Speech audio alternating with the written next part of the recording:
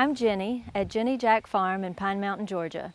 Today I'm going to be talking about how we grow sweet potato slips for our farm's sweet potato production.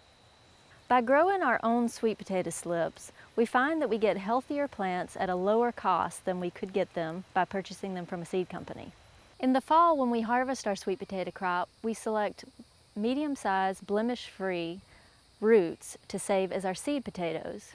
We then pack those into wax produce boxes and keep them somewhere where the temperatures won't fall below 55 degrees. In the spring, we plant the seed potatoes that we saved in the hoop house because the soil warms much faster in the hoop house than it would in the field. So as temperatures approach 80 degrees consistently during the day, we plant the sweet potatoes in the hoop house so they'll start to sprout.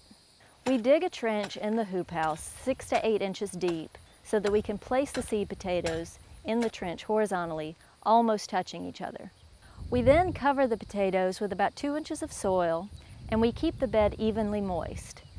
You don't want to keep the sweet potatoes too wet because if they stay waterlogged, they'll rot in the soil. Once the soil temperatures reach 80 degrees, the plants will start to sprout. This takes 3 to 6 weeks depending on how quickly the weather warms in the spring. We carefully watch for the first slips to emerge from the soil so we can pull those from the potato. That way the potato will continue to produce slips for us to harvest for several weeks. This is an example of a plant that is too small. We wait until they get a couple inches high with several leaves before we pull them out of the ground. So I'm just going to loosen the soil a bit, grab it an inch below the soil, and pull it away from the root.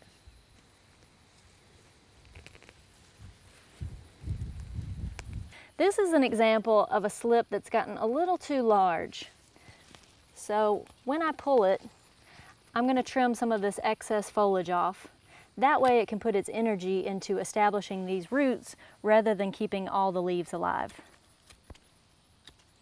Be sure to harvest late in the evening so the tender roots won't be stressed by the hot sun. We harvest the slips every 7 to 10 days, and that gives us enough plants to plant in succession May through mid-July.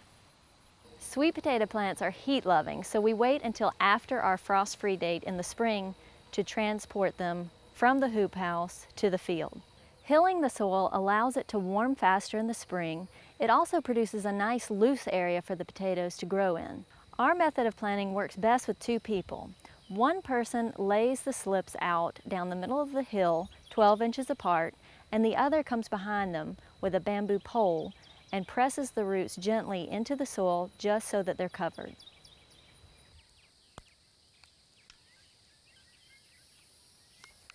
If you have to plant your slips while the sun's out, it's important to keep them shaded.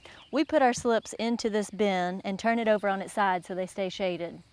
Also, it's really important to water them immediately after you get them in the ground. They're going to wilt for a little while, but if you give them sufficient water, they'll perk back up overnight. Most sweet potato varieties take about 100 days from planting until you harvest your crop. So we can plant in succession up until mid-July to ensure that we harvest our sweet potato crop before the first frost comes in the fall. Another great thing about growing sweet potatoes is the leaves are edible. So in August, we harvest the bigger leaves and sell them in half-pound bags. We love growing our own sweet potato slips. We save money, it allows us to get healthier plants, and it gives us one more opportunity to save seed on our farm.